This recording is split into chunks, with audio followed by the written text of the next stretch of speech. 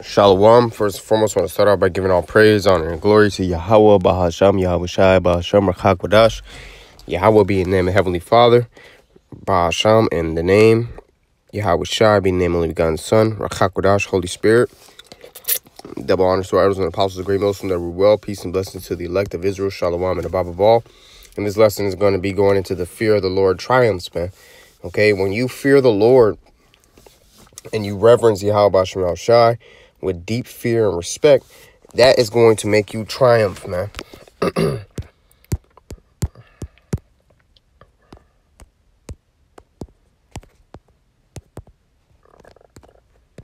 Ecclesiasticus or Sirach 23:27.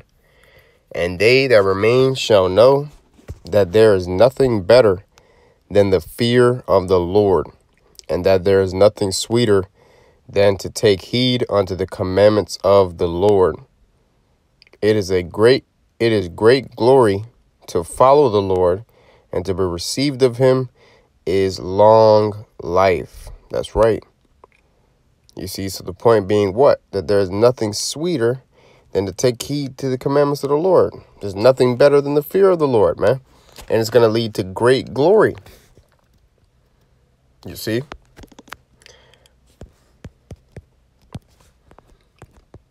Sirach Ecclesiasticus 19:24.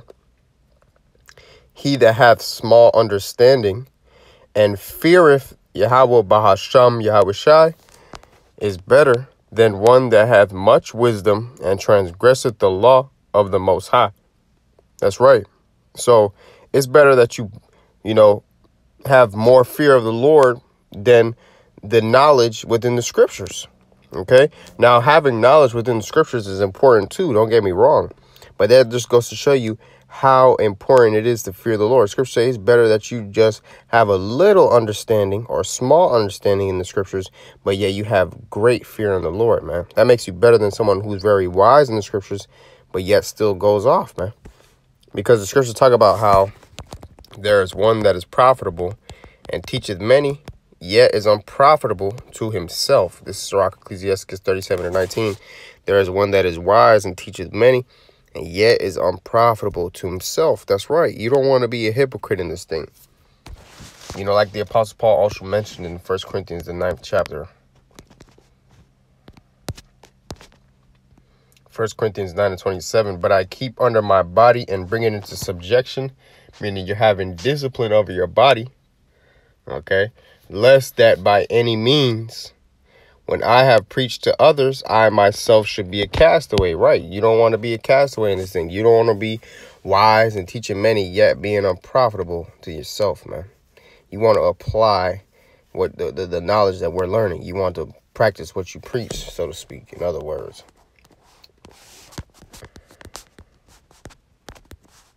Sirach Ecclesiasticus 19:24. He that hath small understanding and feareth the Most High is better than one that hath much wisdom and transgresseth the law of the Most High. That's right. That's the point right there. So it's really better for you to fear the Lord, man. Fearing the Lord makes you more honorable than a lot of men. Okay. This is Sirach Ecclesiasticus 10, and I'll start at verse 18. Pride was not made for men, nor furious anger for them that are born of a woman. That's right. So we're not supposed to be proud, and we're not supposed to have furious anger. Okay, scriptures talk about how the wrath of man worketh not the righteousness of the Most High. And also, scriptures also say pride is the beginning of sin. That's in the same chapter, Sirach, the 10th chapter. So when you're proud, ultimately, that's a lack of fearing the Lord.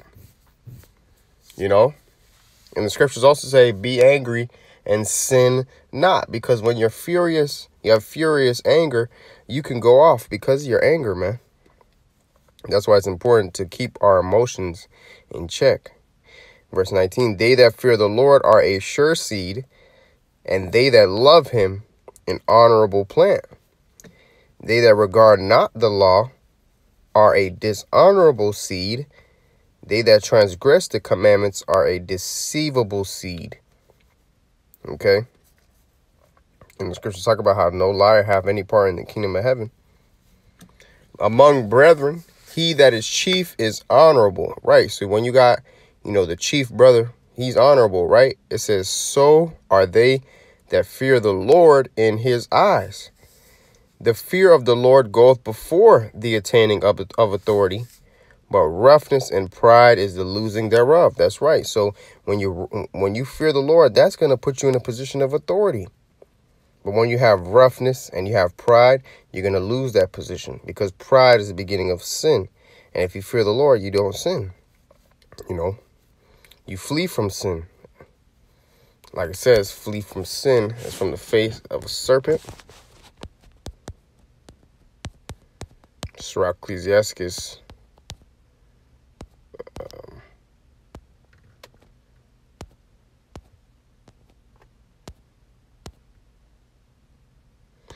21:1. My son, hast thou sinned? Do so no more, but ask pardon for thy former sins. Flee from sin as from the face of a serpent, for if thou comest too near it, it will bite thee. The teeth thereof are as the teeth of a lion, slaying the souls of men. All iniquity is as a two-edged sword, and the wounds whereof cannot be healed. That's right. So that's why you want to stay away from wickedness, because it's like a two-edged sword. And sometimes if you go too far off, you get destroyed without remedy, man. That's why it's important to always fear the Lord. Sirach Ecclesiasticus 10 and verse 22. Whether he be rich, noble, or poor, their glory is the fear of the Lord. It is not meet to despise the poor man that have understanding, neither is it convenient to magnify a sinful man. That's right. So really, our glory is the fear of the Lord. We don't glory in the fact that we might be noble. We don't glory in the fact that, we're rich. We don't glory in the fact that, we have might or wisdom. We glory in the fact that we know Yahweh Shai and we fear him, and we do that which is pleasing in his sight. And in return, he gives us riches, might, and wisdom. And you got people who despise the poor man that have understanding. You got people who despise the men of the Lord. But they magnify sinful men. They extol them to the clouds. But the Lord said that that's not convenient to do so. And it's also not meet to despise a poor man that have understanding. Verse 24, great men and judges and potentates shall be honored. Yet is there none of them greater than he that feareth the Lord. That's right. So ultimately, the fear of the Lord triumphs. You see? That's the point on that right there. Okay. Let me see.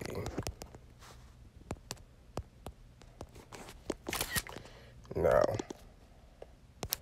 let's get the next one. Let's go to the book of Sirach, Ecclesiasticus 25.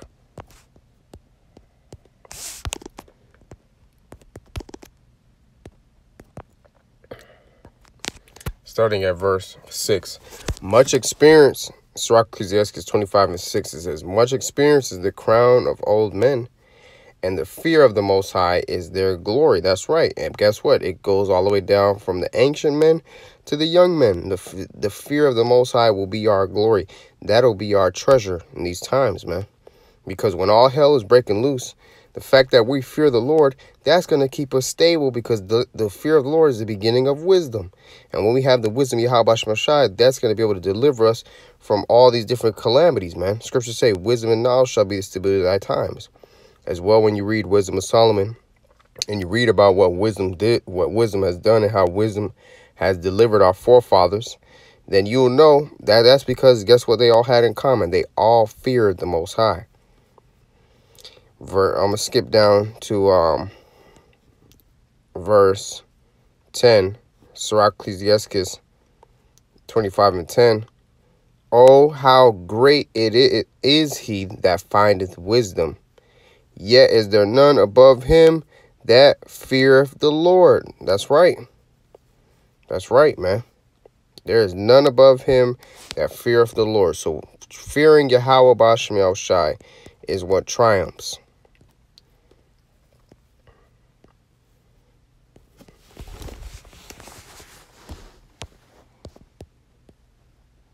verse 11, but the love of the Lord passeth all things for illumination. So the love of the Lord is ultimately keeping his commandments. And it says what? Passeth all things for illumination. Going to show you that it's brighter than bright. Okay? The scriptures speak about how Isaiah 8:20, if they speak not according to this word, is because there is no light in them. Baruch 4:1, this is the book of the commandments of the Most High, and the law that endureth forever. All they that keep it shall come to life, but such as leave it shall die. Turn thee, O Jacob, and take hold of it. Talking about the commandments of the Lord, and that comes from fear. Walk in the presence of the light thereof, that thou mayest be illuminated. Right, so if you want to be illuminated, you want to be enlightened, you want to be, spiritually shining, you must take heed to the commandments of the Lord. Let me see. Let me get this real quick. Because that's going to make you enlightened. Psalms 19:7, the law of the Lord is perfect, converting the soul. The testimony of the Lord is sure, making wise the simple. The statutes of the Lord are right, rejoicing the heart. The commandment of the Lord is pure, enlightening the eyes. And that's the illumination. The fear of the Lord is clean, enduring forever. That's right. What do they say? Godliness is cleanliness. Cleanliness is godliness, right? The judgments of the Lord are true and righteous altogether. More to be desired are they than gold, yeah, than much fine gold, sweeter also than the honey and the honeycomb. Moreover, by them is thy servant warned, and in keeping of them there is great reward. That's right. Who can understand his errors? Cleanse thou me from secret faults. Cleanse thou me from secret faults, right? Because sometimes we go off and we don't even know we're going off. That's why we pray to the Lord constantly to have mercy. And to show the Lord that you want his mercy, you got to fear him and do what he's telling you. Because the scriptures say it's better to obey than to sacrifice, man. Keep back thy servant also from presumptuous sins. Let them not have dominion over me. Then I shall be upright and shall be innocent from the great transgression. That's right. Let the words of my mouth and the meditation of my heart be acceptable in thy sight, O Lord, my strength and my redeemer. That's right. We want to have control and discipline over our thoughts and over our mouths, because that as well can get us into a jam if we're not using it rightly. Okay? All right.